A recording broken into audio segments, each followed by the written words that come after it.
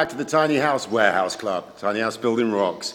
It's been a few days since we did anything, or I did anything. I put my back out trying to drag this ton of steel about on some trolley wheels. So I've been out of action for a couple of days with a shot back. It's still shot now, but hey ho. I'm just being very gentle on it and obviously not lifting anything. So as you can see, it's had 2 coats of primer on the whole underside of it. So now I have to sand the entire thing. Fun. Rotate it, weld my wheel arches on, do whatever prep work needs doing on the top, cleaning up, prime the top, sand everything back down again, and I'm going to be ready for paint, which is quite a large milestone in this build.